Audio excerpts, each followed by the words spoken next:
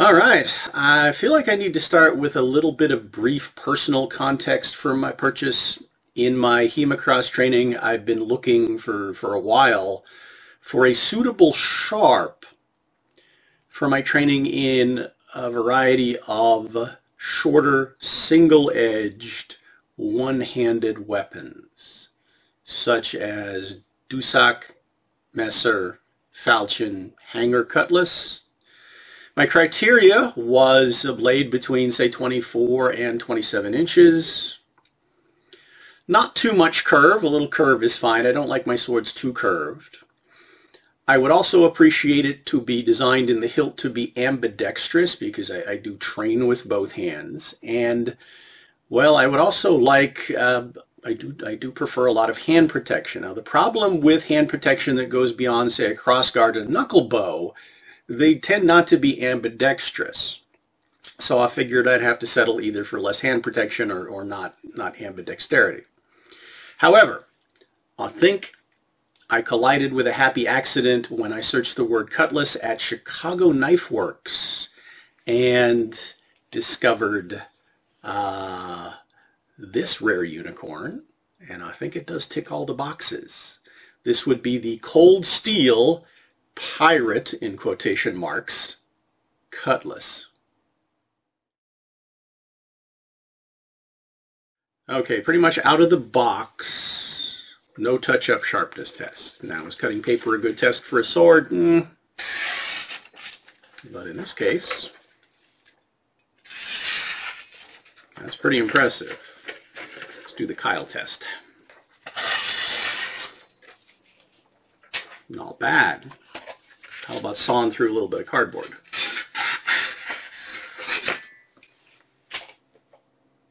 Not razor sharp, but I would have to say very knife-like. All right, as usual, before we get into the blade, let's take a look at the scabbard that came with it, which, well, it's got some really impressive points and some matte points. The sword itself, made in India, probably by Windlass for Cold Steel, and it has certain of those features in common, again, good and bad. First of all, you're going to see the fixtures on it are, well, quite ornate, at least on the one side, the side that would show if it was hooked onto your belt. And yes, it does come with a pretty sturdy belt or frog hook. Matching shape. A little bit of a knob on the end, but again, it's just a one-sided design. It's actually pretty well done. Kind of an ocean theme to it. It is leather, pretty thick leather, stitched on one side, but well, first of all, you can hear there's a little bit of rattle down here where there's a lot of space for the blade, and some of that's due to blade shape. Retention is good, but yeah, drawing it is a bit of a drag, shall we say, and there is some of that white paste desiccant in there. Now, this is not a reinforced scabbard. It's just leather, and that makes it definitely feel kind of cheap and squishy.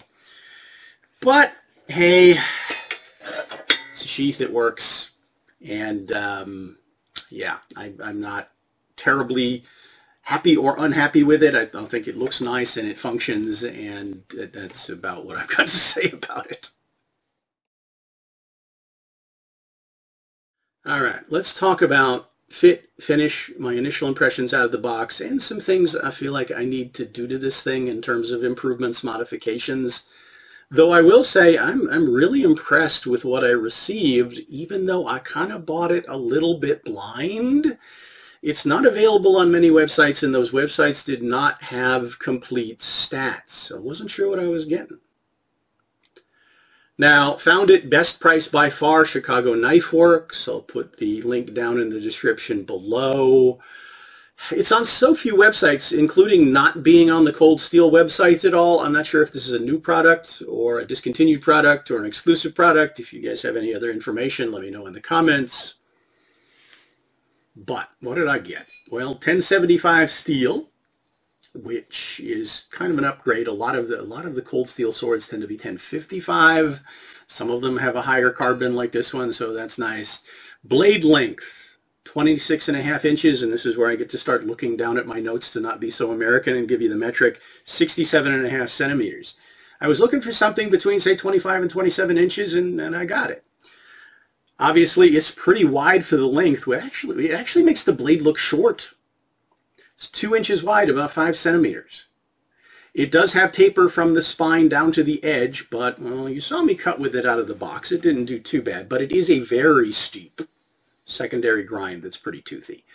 One of the first things I'm going to do is improve that edge before I go out and do any serious cutting. But distal taper, yes.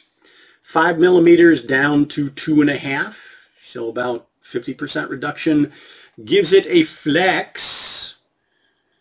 Interestingly, just about where that Yeoman transition is, and we'll definitely be talking about that Yeoman quite a bit today. Seems like it's kind of thin for its width, but it has to be to keep the weight down. It's not terribly floppy. Yes, it does make some nice ringing sounds that we'll also talk about a little bit today. Reminds me a lot of those semi-Qing dynasty style Chinese Dao I was training with way back when in terms of blade shape and profile. Yeah, it reminds me of that quite a bit. Now, finish on the blade, it's more satin than a lot of cold steel offerings that tend to come to you with like a chrome mirror polish, you know, machine polish. This one is more satiny, which is nice. 3 fullers that run up to that, well, not very well done Yeoman. Again, we'll talk about that quite a bit today. They are even, but not super crisp, but not super blobby either. It's a little bit soft. Now, finish on the blade in terms of machining. It's interesting, this first half of the blade, side planes and the spine are very flat, but about an inch before you get to the Yeoman, things start to get uneven and just a bit lumpy. I can feel it. I can see it a little bit. I don't know if it's showing up at all in the camera, but yeah, I think that's where it's showing some cost cutting right there. All right. Yeoman could be more pronounced, this place here where the blade gets wider to give it more tip authority, but I really feel like that needed to have a swedge or bevel, a false edge of some kind. I think this was a massive missed opportunity to just make it flat in the back. So yeah, I'm going to try to do something about that too. But let's get down to the other end of the weapon and talk about some other things. Another thing about fit and finish, the slot where the blade goes into the guard, it's really, yeah, pretty fine. There's not much gap on either side. Very even, pretty tight. I can see a little bit of what looks like epoxy in there. We'll talk about the guard in a second. But one of the stats I was not expecting is the weight. 3 pounds 4 ounces. So 1,474 grams, which puts it square in what I've come to call my heavyweight category. Not something I was expecting in what should be a shorter, lighter, quicker one-handed blade. But it compensates for that somewhat in terms of point of balance.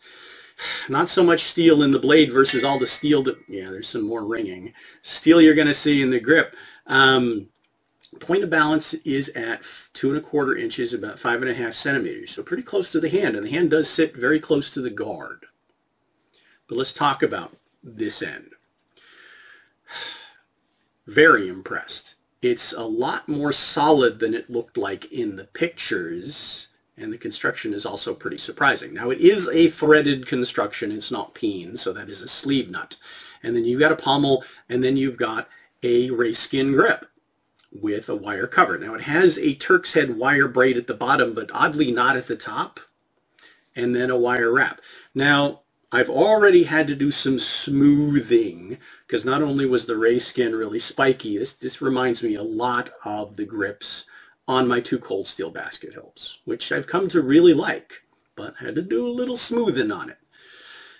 The biggest problem, the seam, the overlap, which is on the finger side of the guard, the knuckle bow side of the grip. Yeah, that was really uneven and had some hot spots that needed to be trimmed actually a little bit to make it fit better. So a little bit of work, and that feels a whole lot better than it did out of the box.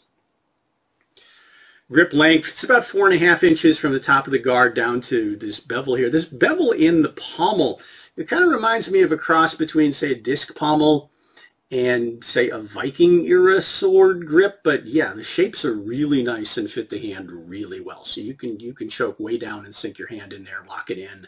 And it feels really, really good. And the blade is stout enough to compensate, I mean the grip is stout enough to compensate for the meat in the blade and the rest of the sword. I feel like when I have a heavier sword, I need a stouter grip to have better control over it, and this delivers. Let's talk about the guard. All right, so S-curve quillins, knuckle bow, side ring sidebars with these little embellishments. I'm not sure if they're supposed to be pine cones or what. If you know what they're called, please tell me in the comments. Not super, super crisp, but well done and no seams. There's no casting lines. Everything is really smooth and solid and tight and snug. But more surprisingly, the shells on either side, they're thinner metal, obviously, but this is all, the guard is all one piece. It's not separate sections. I'm used to shells being separate from bars. This is all somehow welded together or one casting. I'm not quite sure. Can't really see any weld lines. It looks like it's one solid casting. Now, ring, as I mentioned, in the blade, but also, yeah, you're hearing that. That's because the shells, as they're folded over here, they kind of contact the sidebars a little bit. So, you know, they knock into them, give you that noise. I'm not sure if I like it or not yet, but it's just a feature of the sword. But feels exceptionally good in hand for the weight, balance. Talk a little bit about handling, but up front, I'm actually surprised. It's certainly a workout. It's got weight to it, but I can move it around. So let me get out and do a couple of things to the blade that I feel like I just personally need to, and then we'll come back, see how it turned out, and I'll do a little bit more handling. Quick existential interlude before we get back to our regularly scheduled programming, because I have a bit of an issue with Cold Steel calling this a pirate cutlass. And yes, indeed, they put the word pirate in quotations in the name of the product. It's not like pirates had their own dedicated weapons manufacturing industry. They used what was handy and what made sense, and a cutlass is certainly a fantastic sidearm for close quarters combat on something like a ship. I feel like this is just another example of an unfortunate popular association, like gangster gun. Say those two words together, something fairly specific probably popped into your heads. But what we're probably talking about here is a weapon that was designed for military use and through one path or another got into the hands of a group of individuals that put it to some very specific and infamous use. And the association stuck. They didn't make the weapon. It wasn't designed by them. It wasn't designed for them. They were not the intended user, and they were absolutely not the exclusive user. And what we're talking about here is a cutlass. Or is it? Now, as I mentioned in the earlier part of the video, I had some questions about this. There wasn't a lot of information out online, so I asked some questions on a couple of the sword groups that I'm a member of on Facebook. Does anybody know anything more about this particular sword or design? And I got back one very, very interesting reply from Brian Owens on All Swords. And it was this. Yeah, looks very similar, right? What are we looking at? This is the Deltin German Dusak. Yeah, and you can certainly see where Windlass or Cold Steel or whoever made mine borrowed, well, probably more than liberally from the design. There are some differences. If you look at it closer, the blade shape is fairly identical, but the fullers are different. The grip is wire wrapped. The construction is peened instead of, threaded. The biggest difference, I think, but also the biggest similarity is if you look at the guard from the right side, it looks almost identical. But over on the left side, it's not ambidextrous. It's got bars that sweep up into actually a top ring. So it's a little bit different. So is what I have more properly called a Dusak? Well, let me know what you think in the comments, and back to our regularly scheduled programming. All right, it's been a couple of days in my timeline. I made some improvements to the edge, put more of a fine apple seed on it, and yes, I did also put a bit of a false edge on the Yellman. I didn't want to take off a lot of metal because I didn't want to make the this end of it any more flexible than it already is, which is, well, a little bit more flexing towards the tip now. But let's talk about edge results.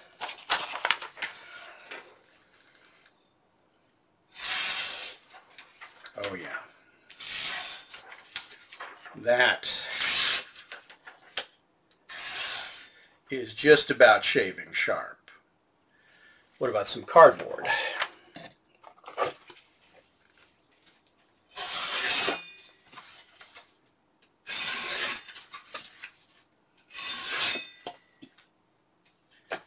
All right, now the back edge isn't super sharp. It does have a fairly steep angle on it.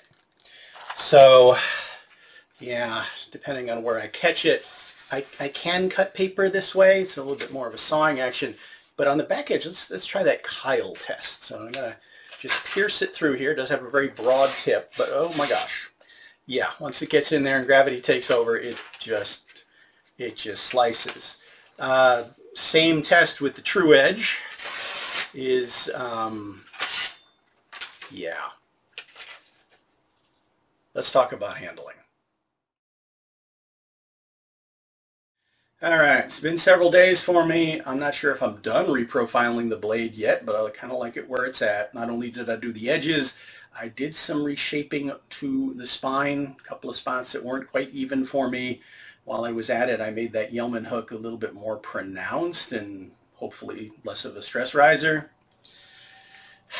All in all, that's taken an ounce of steel off the blade so far. It's made it, well, just that much quicker in the hand. Talk about handling here in a second. But speaking of in hand, on this end, didn't do much. I put a little braided leather riser at the top of the grip. Gives my fingers a comfortable place to index to so they're not accidentally running into the sharper edges of the shell. I also mentioned, yes, I did smooth out the seam on the ray skin. And while I was at it, I pried the shells out so they're no longer colliding with the sidebars. So I'm not getting that broken ringing sound. This is still a very musical sword. It is a threaded construction. I got so far as getting the end nut off and that was it. Everything else is thoroughly epoxied in place and I did not want to force it. Now if this starts to loosen up, I will take another shot at taking it apart. But no, I haven't seen the tang yet. But let's talk about handling and cutting a little bit.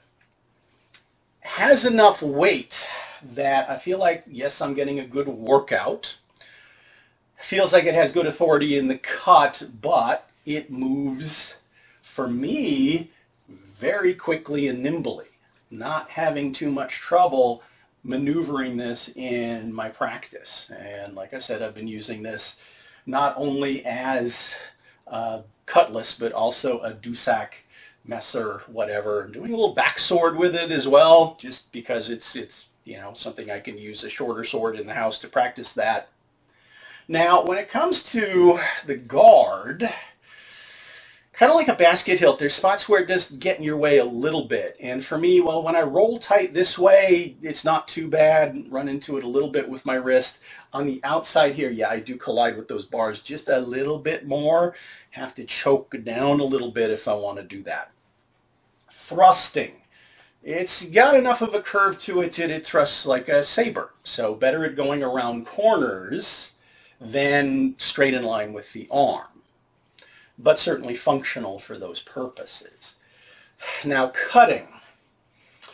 Yeah, as I've mentioned in recent videos, weather for the second year in a row not cooperating. Went from summer into an early non-stop rainy season and now it's snowing. Don't have any covered areas in my backyard to protect my equipment. So until I figure that out and or get a break in the weather, that's going to have to wait. Now, I did manage to take a very quick opportunity when I had a break in the rain to run outside for a whole 3 minutes and cut up some of the heavier sword boxes that I'd collected. And I took the opportunity to do some cutting with this and that Murasame Unakubi Zukiri T10 that I recently reviewed. And against those boxes, they both did equally well, which is to say this one did impressively well. It slid through that corrugated cardboard with no problem whatsoever, like a big old slicing knife. So I am really looking forward to the opportunity to get out and do, well, a lot more cutting with it, and hopefully this time on camera. And by the time I get around to it, it's probably going to take the form of some comparison cutting videos, and hopefully you'll see those sooner rather than later. But until then, or whatever I get myself into next, thanks as always for watching, following my journey, subscribing to the channel, liking the videos, adding to our conversation in the comments if you have any questions about this, or you know anything about this sword, or we can talk about similar blades. Let's get that going, and I hope to see you back for whatever comes next.